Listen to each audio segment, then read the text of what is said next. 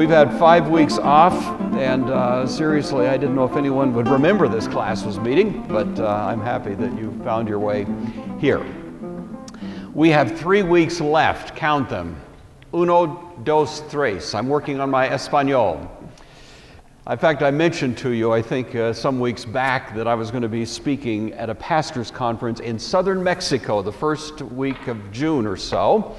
And so I would really appreciate your prayers. I've never done this, speaking through a translator, the whole deal, so let alone things like Montezuma's Revenge, whatever that is. I just don't know what to expect. But anyway, I'm excited about this, and I'd appreciate your prayers as I'm preparing for it and looking forward to it. But we have unfinished business in connection with the American Revolution and the Presbyterians and their role in it, and of course more broadly the Calvinists, which really was about 2/3 of the population were either Calvinists or descendants from them, and still had very much that outlook in their DNA, even if they weren't quite as orthodox in their Calvinism as others had been of an earlier generation. And so we have been noting, at least to some degree, the role that we played in the run-up to that great conflict.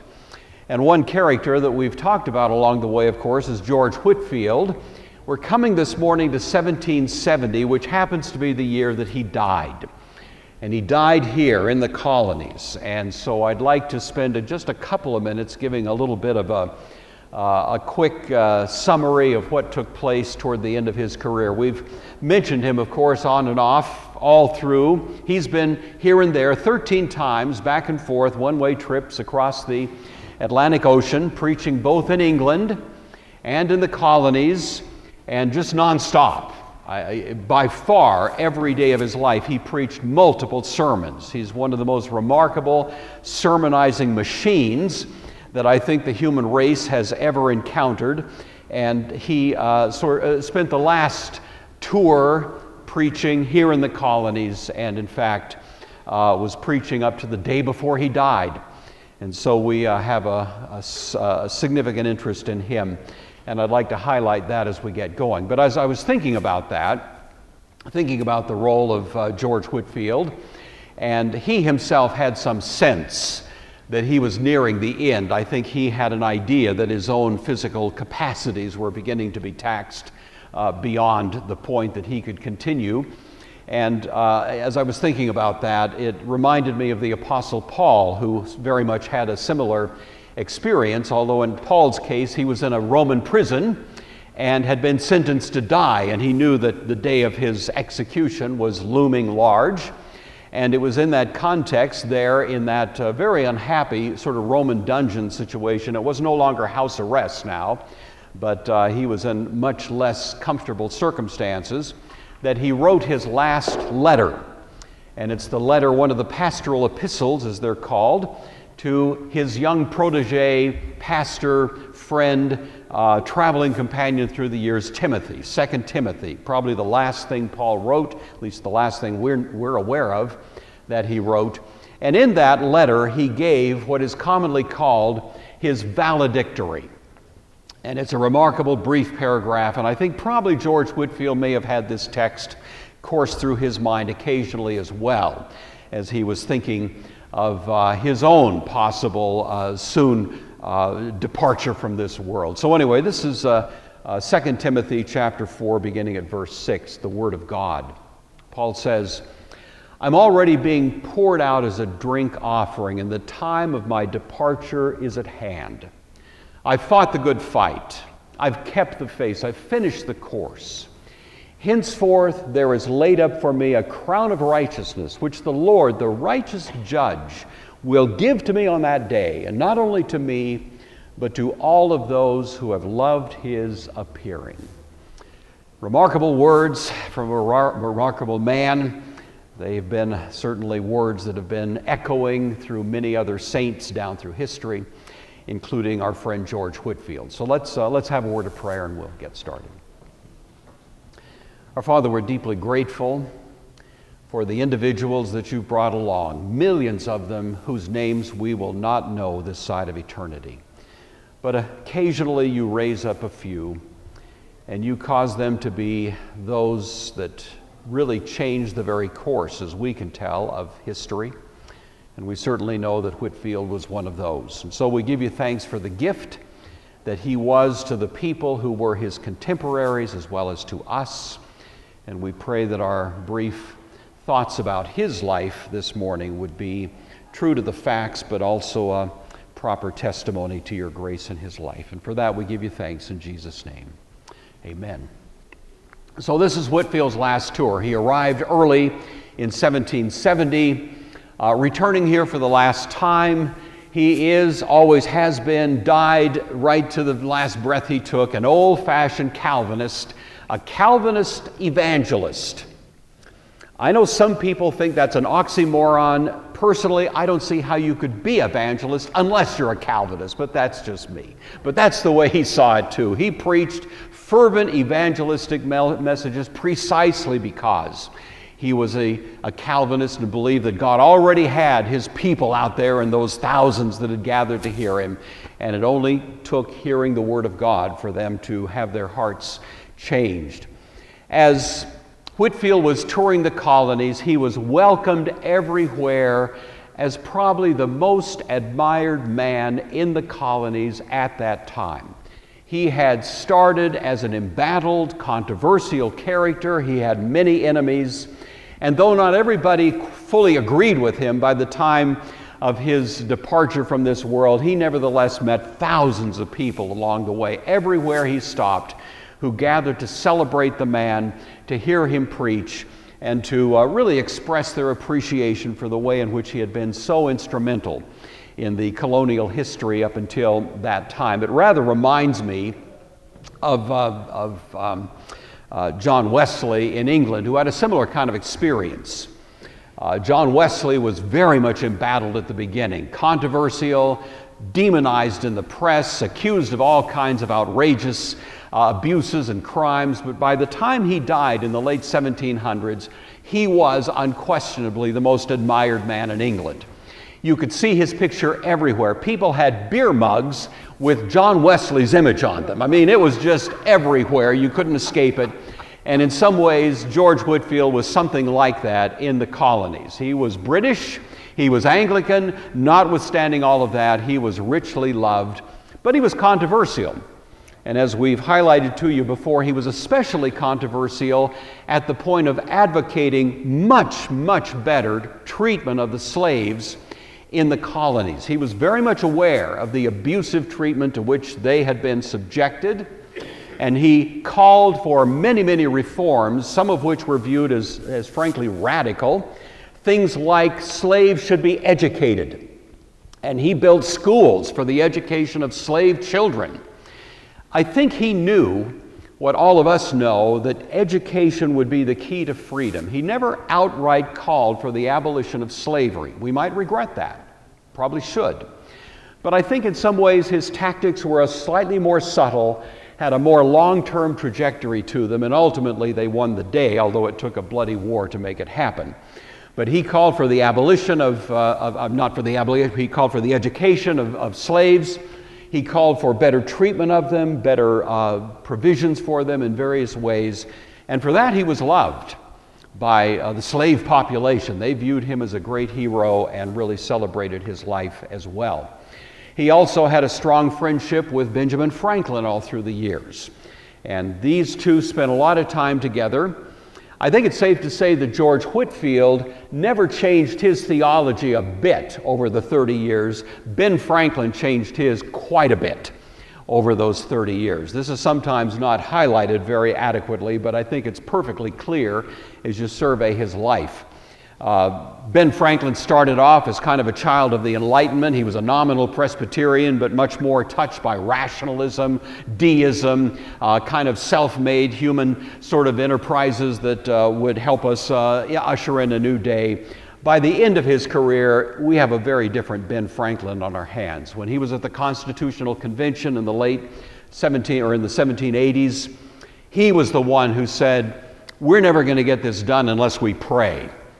He was the one who said, unless we have divine providence that enter into these conversations as we try to thread the needle of getting the balances we need in this constitutional sort of invention that we're about, we need God's help, and we need it here, and we need it now. And I'm going to tell you something, a deist would never say that.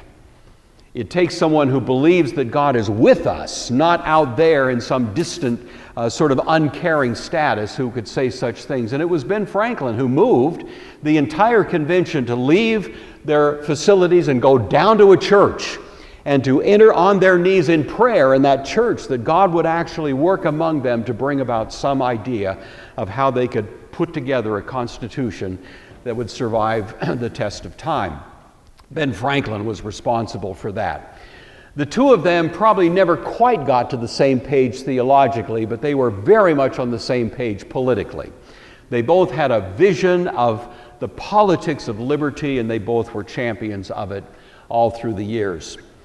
Whitefield also renewed his friendship with his a longtime companion, traveling companion, supporter William Tennant, who we've talked about. William Tennant had for years been the pastor of the Second Presbyterian Church there in Philadelphia. He was heavily involved in the College of New Jersey that eventually became Princeton. He was a remarkably important man, very well known at the time, and certainly the relationship between those two was most important as well. Well, this last tour of George Whitefield in the colonies was a bit of a whirlwind tour. He maintained an amazing pace, preaching multiple times a day. He'd preach, get on a horseback, go the next place, preach, horseback ride, next place, preach, depriving himself of proper rest, probably proper nutrition. He just was kind of doing, you might also say, a Herculean, kind of superhuman effort at trying to make one last sweep through the colonies. Everywhere he went, he was met by crowds that cheered him in vast ovations. This is well documented. Thousands of people coming to express their appreciation for this man as he was traveling along from south to north in this last tour. J.D. Dickey says he maintained a breakneck devotion to preaching even as his health began to decline. And he was warmly and fervently received everywhere he went as an honorary son of America. When he reached Boston, which I think we probably understand is sort of ground zero for the revolutionary spirit. Boston was really in some ways where the most intense expressions of oppression took place, and where by the same token you have this kind of rising sense of a need for separation.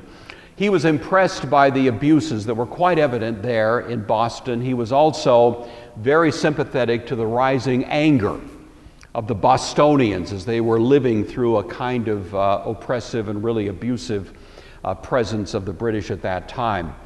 Whitefield himself said, "Poor New England is much to be pitied, Boston people most of all.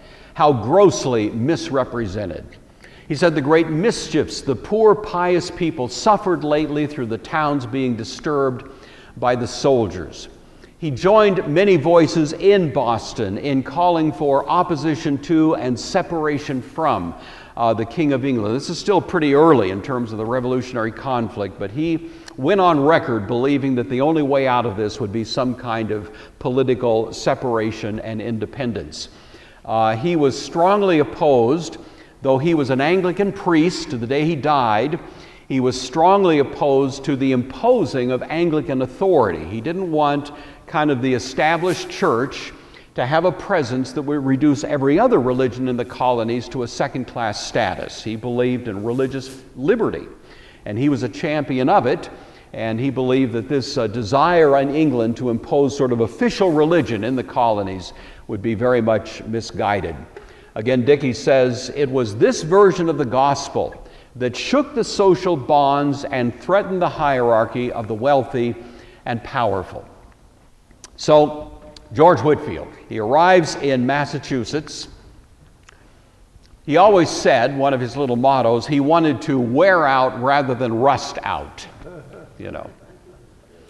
I used to joke when I was a classroom teacher the last few years of my working life. I taught high schoolers, you know, a variety of topics, and they would always joke This was when I was still young enough that they could joke about how old I was, you know. Eventually, I got so old I didn't hear the jokes anymore. You know what I'm saying? You know, kind of more truth than poetry there. But anyway, I used to joke with them that my ideal way of dying would just to be to keel over dead in class in the middle of an important point in theology, to just, you know, bam. Wouldn't that be a great way to go? I thought. It never happened. So now I've revised it. I want to keel over dead in Sunday school someday. So I hope you might be here to witness that. And you know, but anyway, one way or another, this was his motto. He wanted to wear out. He preached his last sermon on September 29th, 1770. That night he jotted down in his journal that he was preaching in a field, which was his preferred venue, on top of what he called a large barrel.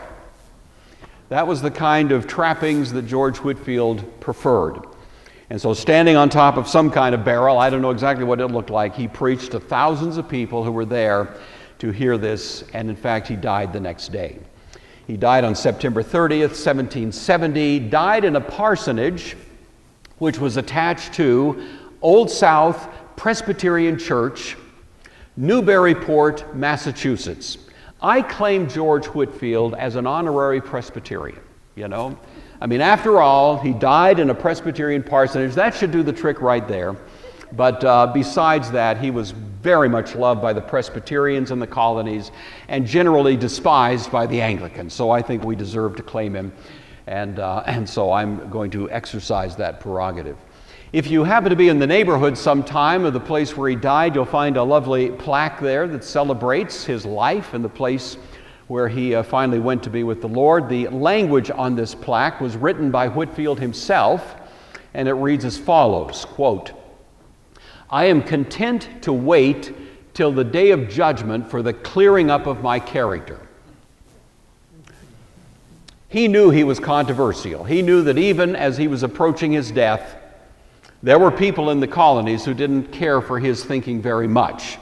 And as widely respected as he was, he appreciated that and took it seriously. And he was not about to go on some kind of big campaign to defend himself. He was willing to leave it in God's hands. He said, "After I am dead, I desire no other epitaph than this: here lies G.W. What sort of man he was, the great day will discover." And I think history has, whatever the great day may disclose, has vindicated the service he provided. And we have all been, whether we know it or not, the beneficiaries of this gift that was given to us back in the colonial period. About 7,000 people attended, 6,000 rather, attended the funeral of George Whitefield. The major eulogy was offered by Benjamin Franklin himself. However, many others, as you can imagine, spoke at this ceremony, which lasted several hours. Some of those who spoke were in fact slaves or former slaves who got up and celebrated the impact this man had had on their own circumstances in the colonies, that the influence had been one that had benefited them personally, and there were many expressions of appreciation for that. His legacy, I hardly need to say too much about. I think you know that from this point on, he was warmly remembered by virtually everybody in the colonies. The first biography of his life was written by a Presbyterian, a Scott Presbyterian named John Gillis. He based it on the rather voluminous journals of George Whitefield. It was entitled Memoirs of George Whitefield. It's clear enough when you read this biography that he loved America. The evidence is pretty clear that America loved him. He was celebrated as a colonial son. He preached the gospel. He opposed British abuses. He has been regarded generally as an honorary American in the national spirit from that time to this. There were many poems that were written celebrating Whitefield, but one that was pretty well known was actually written back in the mid-1750s.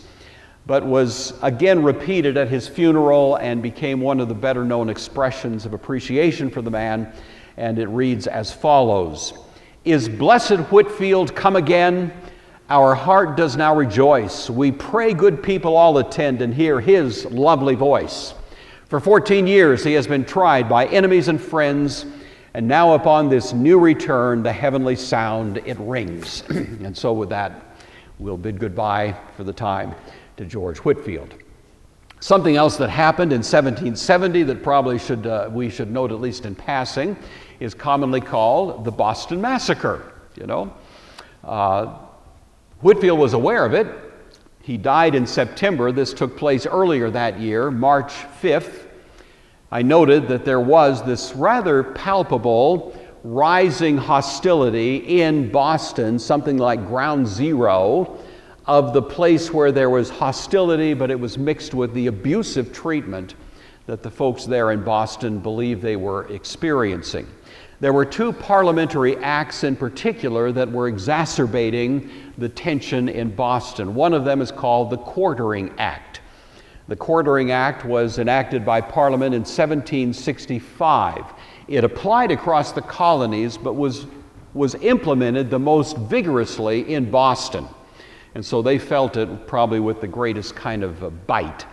The Quartering Act said that the colonies had to be occupied. There needed to be British military forces conspicuous and visible in the colonies, and that was especially true in Boston. That probably would have been bad enough, except that the Quartering Act also provided that these British forces must be supported at colonial expense. And so the colonists were required to pay the expenses for barracks, for food, for sustenance, for maintenance of their equipment. This was all tagged to the colonists.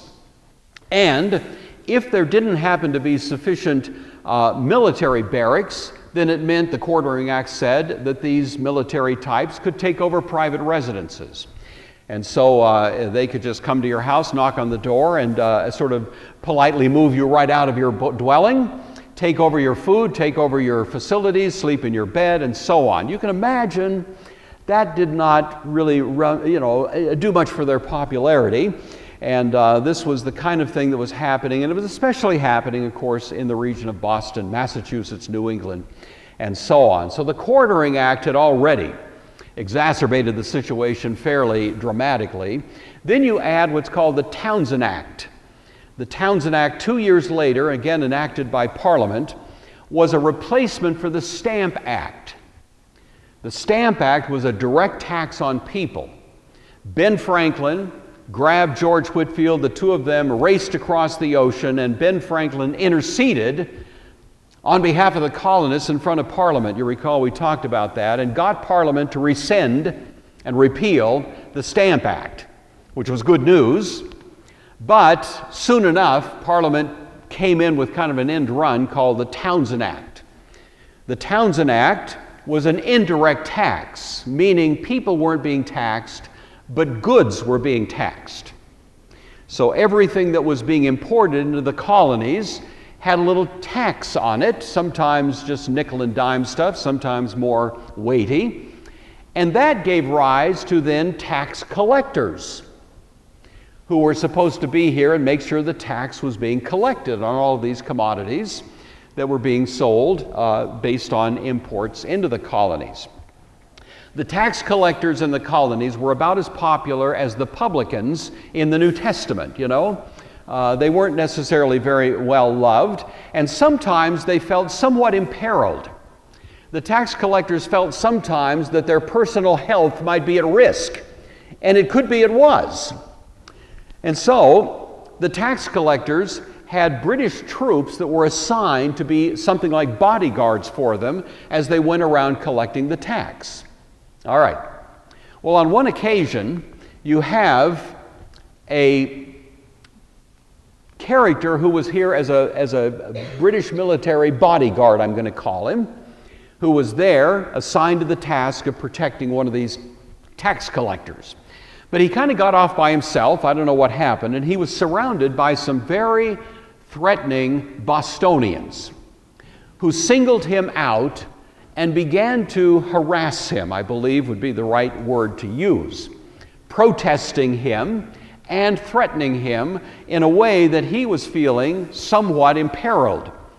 And he was able to whistle and get some other guys to come over, so a total of 7 British troops came to more or less rescue this one fellow. The Bostonians at that point, don't shoot the messenger, I'm just telling you what happened, ladies and gentlemen, but the Bostonians picked up snowballs and began to throw them. But pretty soon the snowballs started looking a little bit like rocks and other items that could do a little bit of damage. Some shots were fired, and when the dust settled, 3 Bostonians were dead. 2 others died a little later of gunshot wounds. All right, so that's what happened. 5 people dead as a result of this confrontation. Well, you can imagine, depending on your politics, you'll have 2 very different perspectives on how to interpret that event. Now, when George III in England heard about it, he immediately blamed Samuel Adams, who he styled the most dangerous man in America. You know, we've seen that before. He viewed this as well-deserved. It was a perfectly reasonable, rational reaction by well-trained military forces that were there, and they were to be commended for having done what they did. So that was the king's interpretation of what happened.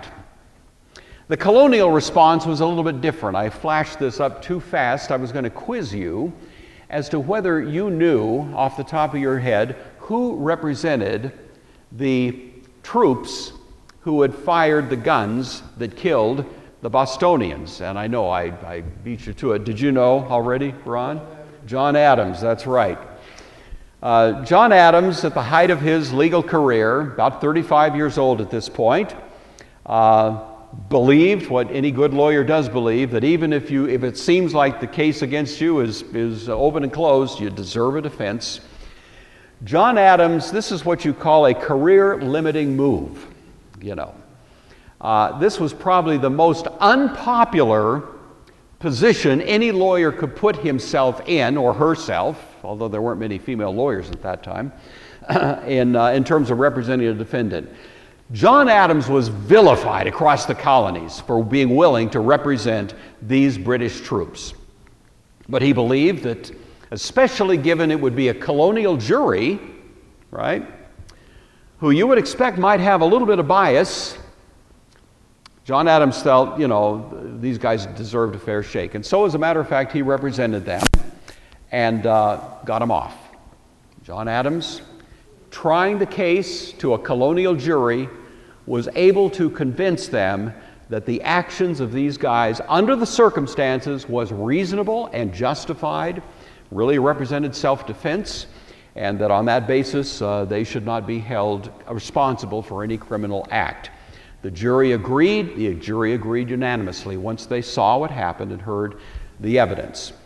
You can imagine not everybody in the colonies quite saw it that way, you know. And there was widespread condemnation, including John Adams' cousin, Samuel Adams, who absolutely went apoplectic when he heard that these guys had been acquitted. And he was almost beside himself as he decried that verdict in print in the journal that he maintained that we've talked about before. Charles Chauncey, the seasonable revolutionary we've talked about, condemned this outcome, couldn't believe his ears when he heard that they'd been acquitted. This is Charles Chauncey, who's generally a kind of balanced guy, you know, who said, quote, "If I was to be one of the jury upon that soldier's trial, I would find him guilty, evidence or no evidence." You know, it's like that guy on your jury. You know? So this was his view. There was a public call for a condemnation of these guys in spite of the verdict, almost a call for a lynching. I mean, that was kind of the atmosphere.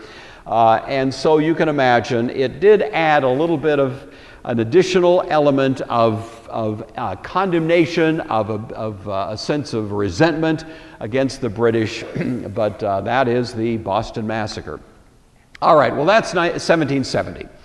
I want to move to 1771 and focus in on a little detail of history which is not well known, and yet it does involve something of the story that we've been telling along the way. So I'd like to talk about a little bit Samuel Hopkins.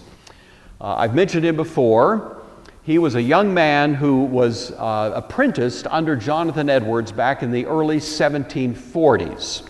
He was there for 2 or 3 years. That was something like his seminary, you know, studying under Jonathan Edwards. Doesn't get much better than that. Then he went out and became a pastor of a Native American church, Housatonic tribe, and he'd been there for about 25 years. So Samuel Hopkins has been working away, kind of laboring in a fairly obscure setting, and now he enters our picture at this point in 1771, connected with a church in Newport, Rhode Island, which was called First Church. It's a congregational church, and it was probably one of the, well, it was certainly one of the better known churches, maybe the best known church in the city, a good sized church and with a good reputation. But in 1771, it became clear that the pastor was sort of losing touch. It does happen occasionally. He appeared to have a drinking problem. He appeared to be developing a little bit of what we might call paranoia. It seemed that he was really losing his grip on a good balanced ministry until finally he was dismissed. The board of the church gathered and so on. And as his parting shot, as he was leaving his ministry at that church, he blamed the whole thing on a woman I've mentioned a few times named Sarah Osborne. Now, she was originally Sarah Wheaton. She married, became Sarah Osborne, and she had had an interesting ongoing career in the church herself. So I've dropped her name in along the way once or twice just to tell you I wanted to come back and talk about her at a later time. We are now at a later time, so I want to give you a little bit of what happened here. It's a remarkable story.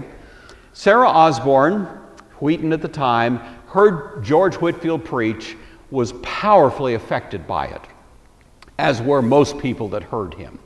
This was back in the 40s. She was in Massachusetts there in Newport, and it really did change her life. At least spiritually, and she became a rather devoted student of the Scriptures. She was never very well-to-do and never very in good health. She had some health problems along the way that were significant. She married a man named Osborne who died, but from that marriage there was a son who also died. This was about the year 1750. And so she'd had tragedy upon tragedy. It was a sad case. Her heart was really seeking the Lord. It was, it's a situation where life is so painful you can hardly survive, and yet she was trying to be as faithful as she could. And somebody gave her a gift, which will strike you probably, as it does me, as a rather odd gift, but in the culture of the day, it's probably understandable. Gave her the gift of a slave. The slave was about 4 years old. His name was Bobby. He was the son of another slave, a woman named Phyllis, who was also a member of First Church. There were slave members in that church. And so Phyllis was an attender of that church, a member of it, and her son, over whom she had no legal rights or any legal interest, you might say, but certainly a lot of emotional interest as a mother, was the mother of Bobby, who had been given by the owner to Sarah in the hopes that this child could grow up and be a help to her in the house, as indeed he did. And so there is an ongoing situation here now in which Sarah Osborne on her own has this little slave child that's growing up and taking a part in her home. That all took place about 1750. 1760 rolls around, and again, Sarah is in remarkably difficult circumstances. She is stretched to the limit financially. She never had much money anyway, but at this point she's really at the edge, trying to think what to do to make her ends meet. She's afraid she might lose her house, that kind of thing. And it occurs to her she could sell Bobby, who's now in his late teens. So she decides to do that. She doesn't like the idea. She really loves this kid, and he's been a good help to her, but this is what necessity requires. Phyllis, the mother of Bobby, hears what Sarah plans to do, breaks every social convention you can imagine, goes storming into the house of Sarah Osborne, and just pastes her with accusations at the very thought of getting rid of Bobby. And irrespective of financial situations, she just insists this could not happen. Phyllis had no right to do that. She was breaking all kinds of social rules at that point. Sarah herself was stunned at the whole situation, being attacked like that. Her first reaction was kind of a negative one to Phyllis, but as she reflected on it later, it's like it hit her like an epiphany. This woman, Phyllis, loved her son, Bobby, as much as Sarah herself had loved her son that she lost 10 years earlier. This was a mother. This wasn't just a black woman and a slave, it was a mother. And all I can say to you is Sarah Osborne's heart changed dramatically at that moment. I think that happened occasionally. It's an epiphany that those people that you had always sort of seen as just them became us, at least in her experience. And from that point on, Sarah, of course, she hung on to Bobby, somehow made it through, navigated these challenges, but she began to devote her considerable skills as a Bible teacher and so on, home Bible studies, to addressing her interests to the slave and the former slave population, the black population there in Newport, which was considerable. And over about a 5-year period of time, her home became a bit of a center for a ministry of Bible study and so on, especially to black people, Native Americans and others, those who might have been sort of marginalized generally in the society. A lot of other people came too. She became quite well known, actually, in the church because of this ministry, and that actually helped her a little bit financially as time went on as well. Well, in 1765, some black leaders came to her and said they wondered if they could start using her house as a center for a ministry in the black population in the town, to actually turn her house into a little bit of a separate meeting place for a variety of meetings that would take place virtually every day of the week. And she agreed. And so for about 5 years, she became probably the most famous person in Newport, Rhode Island, having a ministry to black people there in Rhode Island. And it was, she was well loved, well respected, and many others came, of course, and sat under her. She was quite a competent Bible teacher and so on, carrying on her ministry in that setting. All right, so she was known as a pretty firm opponent of the whole institution of slavery because of this long ministry she'd had to black people there. And when the pastor was fired, he, who had been of a very different attitude toward the whole issue of slavery, blamed her, you see, thinking she had sabotaged him because they had a difference of opinion on slavery. Now, that's not true. That's not what happened. But he was trying to blame somebody, and so that was sort of the way that he fired his parting shot. Well, Samuel Hopkins heard about all of this. He heard there was an opening at the church, First Church, and he thought, well, he'd throw his hat in the ring. You know, there were others. There was quite a few others that actually applied for the job. He'd been at the church he was in for 25 years. Felt that he'd probably run his course there, and so he actually decided to apply for the job. As I say, he had been trained by Jonathan Edwards. He was a thoroughgoing Calvinist, and this time he'd had of the Housatonic tribe there was now reaching an end. So he came and preached a candidating sermon in the church, First Church, and then he was invited to come and preach at Sarah Osborne's home to a largely black gathering of several hundred people that were gathered there, and he preached outdoors to them as well. And it became immediately apparent, of course, as he was preaching to them, that he had a huge depth of affection for them. His experience with the Native Americans had sort of sensitized him to this whole race issue that was sort of behind the scenes going on at that point. And so it was quite clear what his views of these things were. And so he preached a pretty decent sermon, after which he lamented to Sarah how lousy a preacher he was. He felt like, you know, of course, he was comparing himself to George Whitefield. He was comparing himself to Jonathan Edwards, to Gilbert Tennant, to some of the most brilliant preachers probably in the history of this country, I think we'd be safe to say. And so, you know, he compared himself to them, and I didn't feel that he fared so well. But notwithstanding that, Sarah Osborne believed this was a man who really could fill an important role in this city at this time, and she strongly supported the church hiring him, and the church did hire him.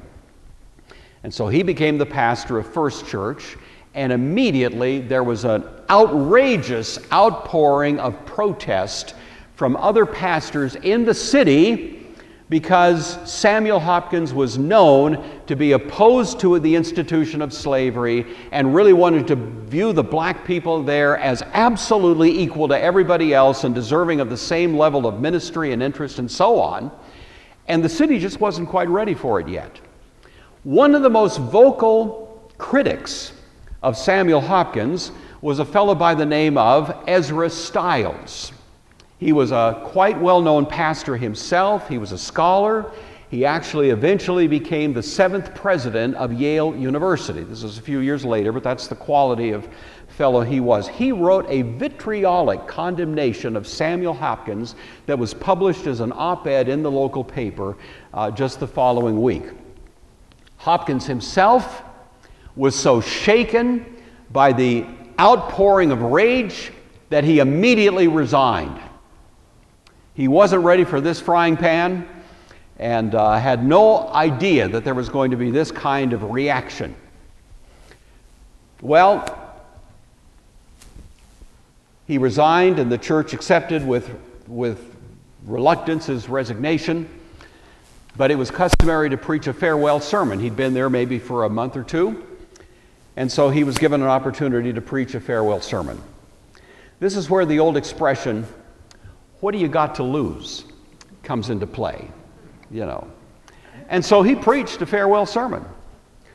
And he probably doubled down on the views that he had on the issue of slavery, on the abusive kind of attitudes that people had. And it was a sermon that was so powerful that even his critics were moved to tears by it. It was published, and even Ezra Stiles, who had been the most vocal opponent, publicly apologized, said he'd gotten it wrong. And he actually pled with First Church to hang on to this guy, to make him the pastor, and Ezra Stiles actually preached his installation sermon. That's the kind of reversal that took place in that city. Now, Ezra Stiles, this took a little bit of humility, if you get what I'm saying. He was a man who was carried a lot of weight, and to have that kind of reversal of attitude was not only unexpected, but really just a remarkable affirmation, you might say, of Samuel Hopkins and his ministry. These two men, Ezra Stiles and Samuel Hopkins, actually became close friends, hung out together a lot, and sort of worked together in a program that continued for many years to come. It is commonly thought that Samuel Hopkins became the greatest pre-revolutionary abolitionist preacher. Most of us probably never heard his name, before this series, but he at the time became very well known as a man who raised the issue of slavery in such a way that the colonists just couldn't quite ignore what he was saying. He began preaching in First Church and elsewhere sermons that were hostile to the institution of slavery. The first sermon he preached was so powerful it was actually published and distributed. It's still not, I'm going to say readily available, but if you work hard you can come up with it. But it was distributed not only through Rhode Island, but really through the colonies. He was supported by Sarah Osborne, by Susanna Anthony.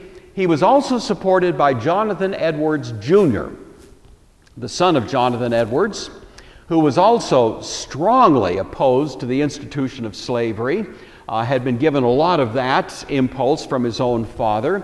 And of course, he was supported all through the years by Ezra Stiles. Those who opposed him found a little bit less of a shy guy. He was willing to meet this challenge with fire, and that was exactly what he did. J.D. Dickey says, Hopkins first spoke against slavery in 1771, and though one family resigned the church, one family left in a church that had up until that time had a kind of indifferent attitude toward it, but they'd been so affected by him. One family resigned the church. Many were shocked at the background of the mistreatment, so that even Stiles joined in a cooperative effort to raise funds for a missionary society that would work to discourage slavery in Africa. That in itself, don't let that get by you. Everybody understood that the wellspring of slavery, not just in the colonies, but in the world, was of course Africa, where Africans were enslaving Africans and selling them. That's what was going on. It was simple as that.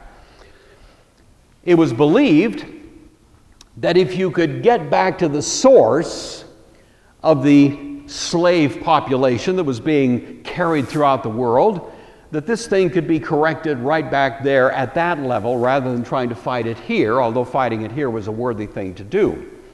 And so that was the idea, the belief that by sending missionaries not to combat these things with militant ways, but simply to preach the gospel, that the gospel by its intrinsic merit and message would have a tendency to attenuate, you see, the practice of slavery. By the way, I don't know if you know it, but at that time and for some years afterward, approximately 7% of the slaves in the world were found in the colonies, about 7%.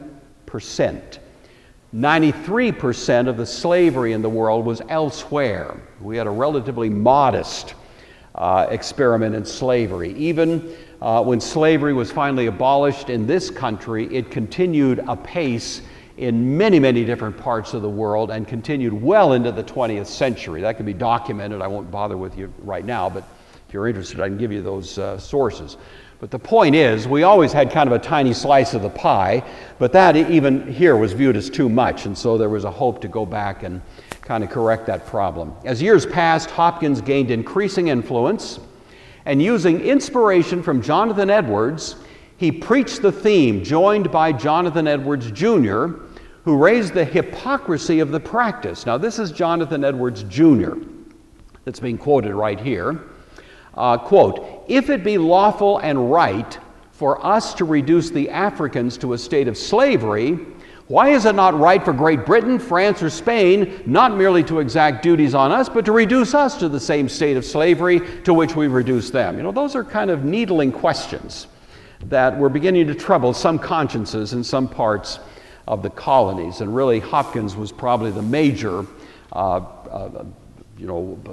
voice in favor of that. Hopkins eventually preached in front of the Continental Congress. Hopkins delivered a powerful message on the point to the Continental Congress just after, this is a few years later, after the signing of the Declaration of Independence. You know what his text was? "We hold these truths to be self-evident, that all men are created equal." Preached to a lot of guys who had just signed their names to a document standing for that philosophical proposition. And he just sort of raised the obvious problem here. You know, the elephant in the room, he just kind of pointed it out, and he did it in a way that certainly was powerful, to say the least. Hopkins predicted that God's judgment would eventually fall on the nation because it permitted the institution to continue. Perhaps, now this is J.D. Dickey, who's a historian, and I guarantee you not a Calvinist. I know that from reading his book quite carefully.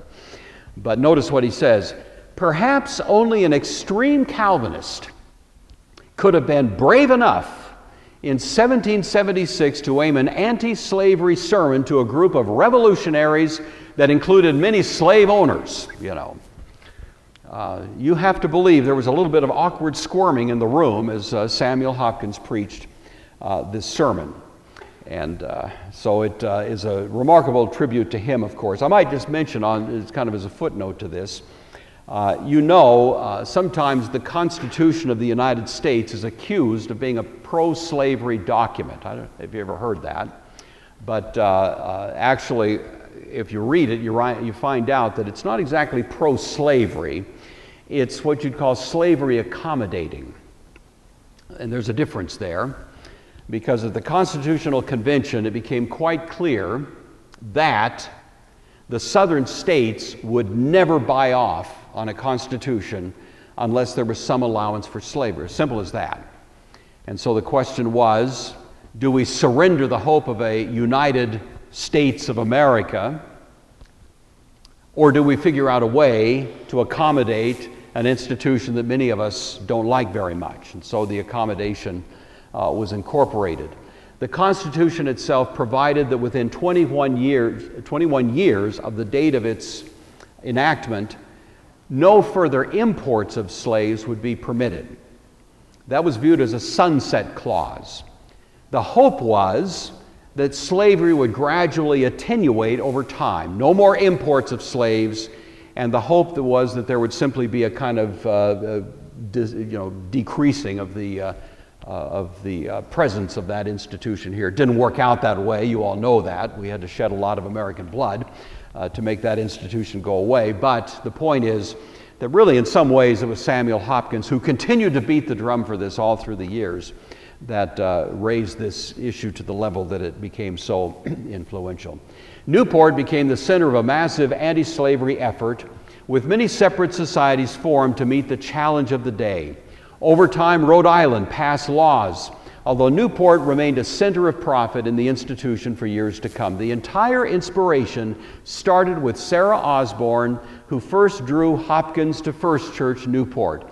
Sarah herself fully supported all of Hopkins' efforts and wrote a touching poem. I'm just going to give you one stanza of this. This is from Sarah Osborne. Those we see here who once have been made slaves to man by horrid sin, now through rich grace in Christ are free, forever set at liberty. And just to wrap up that little point, Sarah Osborne died. She remarried eventually, became Sarah Benjamin. This is the only photograph, or not photograph, but sketch I could find of her online. And so here she is toward the end of her life, but this is Sarah Benjamin at this point. Hopkins outlived her by about 7 years, became the most powerful anti-slavery voice in the new republic, author and editor of the memoirs of Jonathan Edwards, Susanna Anthony, Sarah Osborne, all of them thoroughgoing Calvinists. All right. I want to, in the time that I have, which is not much, add one little footnote to our presentation from 5 weeks ago. A little bit of a correction, all right? So we talked about Thomas Polk. You remember that? This all comes back to you. It should come flooding back into your memory. Thomas Polk, who had, based on a deal he made with the governor in North Carolina, gotten the authorization to start a school. The school was going to be called Queen's College. It would be a Presbyterian school, something like the College of New Jersey. All comes back to you, doesn't it? It's been 5 weeks. Polk fulfilled his commitment. He helped the governor put down the revolt. Now, the first correction I want to give to you is that the governor's name is Governor Tryon, which I was pronouncing Tyrone. So we're correcting the record. The reason I noticed that is because I got a very, very cordial, kind email from somebody who happened to live for some years in North Carolina, Charlotte, and was very familiar with this history. You always have to be careful who you're preaching to, because sometimes they can fact check you. Anyway, this individual sent a very, very kind email, very appreciated kind of trotting out this history that many people don't know, and said, oh, by the way, just one little point, the guy's name is Tryon, not Tyrone. I said, thank you very much. So if that person ever happens to watch this video sometime in the future, thank you to whoever you are out there. Appreciate that. But anyway, so that's one little correction. Anyway, Tryon had strongly endorsed a Presbyterian school. He was on board with that. The Mecklenburg militia supported him, as had been the deal. The Regulator Rebellion was crushed, and then the British Board of Trade turned it down. You remember that? And that's where I left it. And I think somebody in the question period afterwards said, well, did Queen's College, what happened to it? And the only information I had in my head at the time was that the school closed without that kind of support, sort of an official sanction. It couldn't continue, and it did close. It had been only operating for maybe a matter of months. Now, what I didn't know, but discovered later, was that Queen's College did come into existence 100 years later. So Polk's vision actually was realized, but it wasn't until well into the next century. And now there is in Charlotte, North Carolina, Queen's University, which, as I looked at their material online and so on, I think is probably a college something like Whitworth, connected to the Presbyterians. has 2,300 students, College of Arts and Sciences. It is a college with a College of Health that is called the Presbyterian School of Nursing. And it offers certain majors, 34 undergraduate majors, 10 graduate programs. It still continues to be tied to the PCUSA. And so if anybody was curious about that, as Paul Harvey used to say, that's the rest of the story. There really is a Queens College there. So Thomas Polk never lived to see it, but hopefully he's aware of that in his eternal situation there. And with that, I'm going to wrap things up with 3 little points, going back to our conversation about Paul's valedictory. Every Christian should adopt the attitude that we must fight the good fight, because we're always confronted with the enemies of Christ and called to put on God's whole armor. Jonathan Edwards had to fight a good fight. George Whitefield had to fight a good fight. The Apostle Paul had to fight a good fight. It's a good fight. It's a fair fight. It's a fight using the weapons of Christ, which are not necessarily bombs and bazookas. They are, in fact, the sword that comes out of the mouth of the rider on the horse, the Word of God. That is our most potent weapon and vastly exceeds the other weaponry of this world. But it is a fight, you know. I saw a newscast just earlier this week, maybe you caught it as well, in which with some of the riots that are happening in the country these days, just now, so many times the target of the riots are churches. Churches being firebombed, being attacked, being disrupted. It's churches, you know. It's Christian people, very much like us, you see, who all of a sudden find themselves in a fight. Well, how do you respond to a fight like that? It's tempting to fight one way. We're called to fight a very different way, to fight a good fight, and to do it in the grace of Christ and with Christian integrity. So Paul called us, and he himself did fight a good fight. Every Christian should daily renew a focus on finishing the course, because we're in a race, and we're called to fix our eyes on Jesus, the author and perfecter of our faith.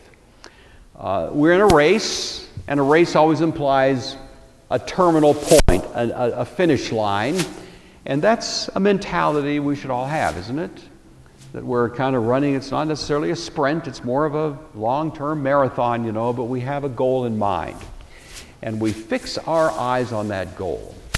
The author to the Hebrews says, lay aside every sin, the things that so easily beset us, run with endurance the race that is set before us, looking to Jesus, the author and perfecter of our faith, who for the joy that was set before him endured the cross, despising the shame, sat down at the right hand of God. He's a great paradigm for us to follow and have the sense of we're going somewhere, and our lives are taking us there by the grace of God. And finally, every Christian should embrace a determination to keep the faith, because faith is God's gift, but it's also our prized possession to be nourished, cherished, and mobilized in every challenge of the day. If you're a Christian person, I believe everyone in this room is, you are possessed of faith. But if you're a Christian person who understands your Bible, you know that you didn't do the faith, God did the faith in you. By grace you are saved through faith, and that not of yourselves. It is a gift of God. God gave you that gift. But it's kind of like getting a gift of a house plant. It's a living thing. You didn't give it life. You received a gift of something that was already alive, but you have the ability to make that living thing happy, to put it where it gets sunshine, gets water, gets fertilizer, gets nutrients, gets a good environment, so that the faith grows and flourishes and becomes a lovely, indeed maybe dominant expression of the beauty of your house or your life. If you put it in a dark closet, it ain't going to do so well, you know. In the average situation, a plant wants certain things to be healthy. And this is what we need to do, keep the faith. So we fight the good fight, finish the course, keep the faith, all in the name of Christ. Amen. So my thoughts are done, but I'd love to hear your thoughts. Please. Thinking about that brave mother that stuck up for her son. Yeah. And what a serious The woman Phyllis. You know, I mean, that's one little cameo appearance in history that kind of changed the whole course of history. Thank you. That's excellent. Yeah, that's right.